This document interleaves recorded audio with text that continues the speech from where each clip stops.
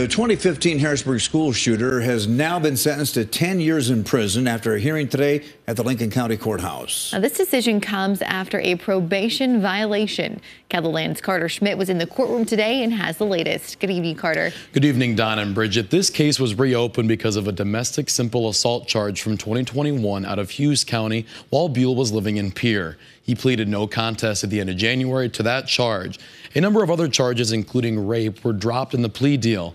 Today in court, he was sentenced to 10 years in prison for the school shooting case.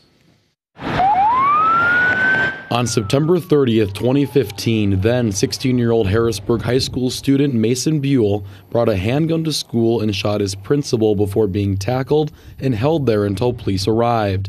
In 2017, Buhl received a suspended 25-year sentence. Judge Bradley Zell, who is since retired, sentenced Buhl to 15 years of probation.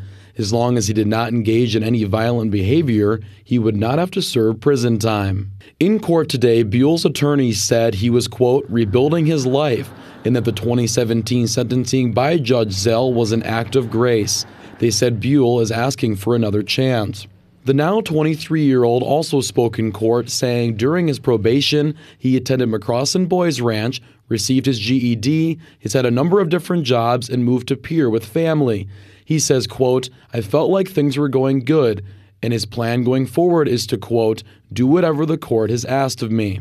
Buhl admitted to violating probation. State's attorney Tom Woolman argued the 25-year sentence be reimposed and brought up an important part of the 2017 sentence. But at the end of the day, there was a specific provision in Judge Zell's sentence that said no violent behavior.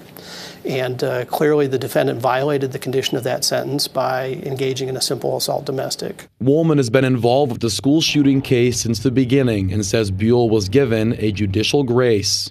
I don't know that the community really had grace. I mean, they went through a lot as a result of that sentence, and met with members of the community over the years who didn't necessarily feel safe that the defendant was basically walking free in the community as a result of that sentence. Today, Judge Rachel Rasmussen said it is not easy to make that determination regarding sentencing for the reopened case.